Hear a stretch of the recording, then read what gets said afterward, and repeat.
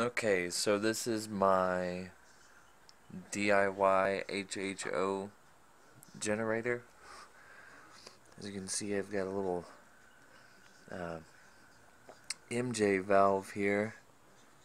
I've got the wires connected into the plastic bottle cap. And if you look, I've got them wound really tight. Stainless steel wires wound really tight. Let's see if you can get a better view of them around here. And it's almost in like a DNA spiral, like a double helix. I've got the battery set up in series.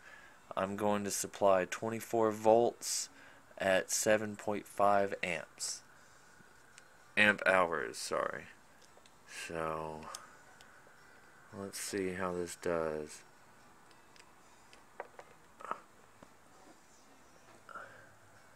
Nope, and she works.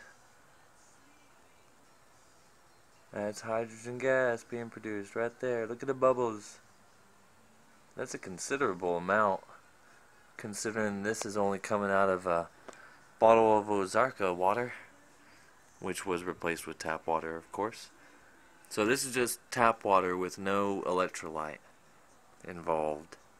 And again, I'm going to show you my setup. There's just 2 alligator clips, just some stainless steel wire, in through the bottle cap, down through here, into the water reservoir with a double helix miniature style diode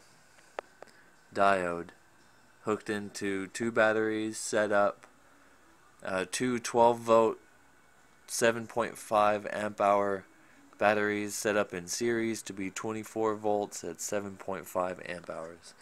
I don't have a inline circuit break, inline fuse. I should, but right now this is just in beta testing. So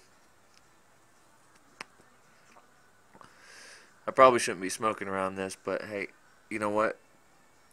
Not too shabby for my own little thing, huh? We'll see what it's like. I'll put some sodium bicarbonate, possibly some phosphoric acid. We'll go the other way with it and see how much I can get. What I need to know is how can I actually measure the amount of hydrogen being produced? That's my question. So riddle me that, Batman.